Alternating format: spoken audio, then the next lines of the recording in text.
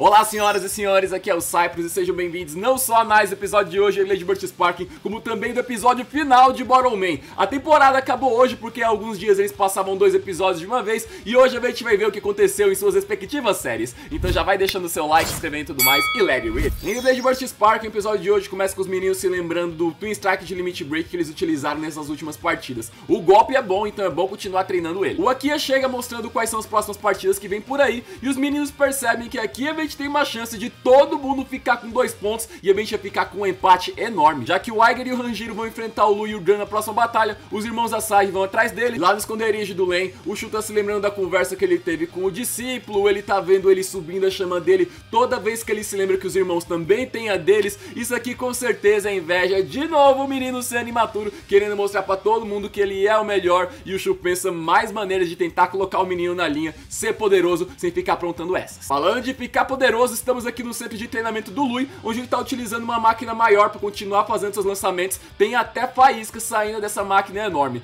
Ele mostra pro Dran como é que tem que fazer, porque se ele é o bonzão, ele quer que o seu colega também fique forte também. E tome lançamento da corda gigante, tá fazendo o que pode, sai umas faíscas ali também. E é assim que ele gosta, porque afinal, ele sabe que aquela técnica que o Aiger utilizou na batalha anterior pode ser usada contra eles, então é bom eles já ficarem preparados. E enquanto o Aiger tá treinando com o Ranjiro, os irmãos Asahi aparecem para poder ajudar eles, até que finalmente chega o dia do combate. Temos aqui a equipe de Turbo e do outro lado a equipe dos dragões. O Aiger coloca o escudo no Aquiles e a batalha começa. O primeiro alvo já é o Ragnarok, mas quando o Aiger chega perto, ele ativa o seu escudo e os 2 Bays batem nele, permitindo que o Ragnarok vá pro centro do Bay Stadium, e é lá onde o Ranjiro utiliza seus novos poderes. E sim, ele utiliza de novo aquele tornado para colocar a estratégia em prática. O Aiger sobe e vai mirando no Dragon, mas aí o Lui bate no Dragon de propósito para ele sair do caminho e o impacto do Aiger dá direto no chão. O Aiger e o Ranjiro repetem a dose, mais uma vez é subindo lá pra cima e dessa vez vai de ressonância e avatar ativados. O Lu e o Dran também tiram uma carta da manga e mais uma vez o Long nos bate de propósito no Dragon, ativando suas asas da Tempest Wing, vai em direção a ele com os 2 juntos, gente. Uma coisa que é legal da gente ver aqui é que essa ativação a gente se lembra lá de Beyblade Burst GT, onde os avatares foram junto com o Dragon para dar um golpe poderoso. Dessa vez é o Longinus que tá entrando na dança e tem até Rainbow Turbo sendo ativada. A gente tem até a lado aqui que é um pouco mais longe, que é a referência aqui ao Longinus, e a colisão desses 2 ataques é tão intensa que os 2 acabam eclodidos. O Aquiles foi com tudo, o Dragon também, e os 2 não aguentaram. Sobrou agora só o Ragnarok, que agora tá exausto lá no meio do Bay Stadium. O Longinus passa rápido e eclode ele, e com isso os dragões levam melhor. E aí o Dran começa a dar a mesma risada que o Lui dá. A gente percebe que a amizade tá subindo e que o Lui pode não ser tão cabeça dura quanto aparenta. Aí o Ranjiro começa a desafiar os irmãos Asahi que estão lá na plateia, e a gente tem as cenas do próximo episódio. Os irmãos dessa vez vão enfrentar o Free e o Silas, e olha aqui uma das técnicas deles, vai utilizar as rodinhas na borracha para conseguir dar mais rotação, e é claro, também tem ativação Limit Break para cima da borracha. Vamos ver qual canhoto vai levar melhor. E agora o episódio final de Borrowman. De um lado nós temos a fusão dos dragões, do outro lado a equipe Cola Sports com seu poder dourado. Com o incentivo do Hanta, do Goemon e o resto dos seus amigos, eles conseguem mais poder dourado em seus Borrowmans, permitindo que eles consigam até mostrar a manifestação do dragão e da fênix deles. E é disso que seus oponentes gostam, de um desafio poderoso, e é nisso que eles mandam o seu último disparo final destruidor. Aqui a gente tem até aquela alusão aos logos de bandas de heavy metal que são bem difíceis de ler, você quase não consegue ver o katakana aqui. E do outro lado, nossos amigos mandam o disparo Sunshine, que é tão forte que deixa até essa onda dourada cobrindo o campo inteiro, cancelando o campo negro que o Blade Dragon emana. Outros efeitos desse campo dourado incluem a completa destruição das tampinhas do Blade Dragon e uma chuva de meteoros que vai em direção ao campo. De lá de dentro eles percebem, meu filho, acabou, lascou, a mente tá frito, e ele vem com tanta força que destrói também o suporte dos alvos e tudo de uma só vez. Fica só o Blade Dragon no meio, sumiu tudo, acabou tudo. Enfim, a equipe Cola Sports leva melhor. O poder dourado da amizade, a equipe Cola Sports leva melhor, e o pessoal do Café com Leite percebe que de fato foi uma batalha inesquecível. Sendo agora os melhores, falta só mais uma última batalha, que tá um bom do X1 do Cola Mauri do Aqua Sports pra acabar com tudo de uma vez por todas. Temos aqui, ó, The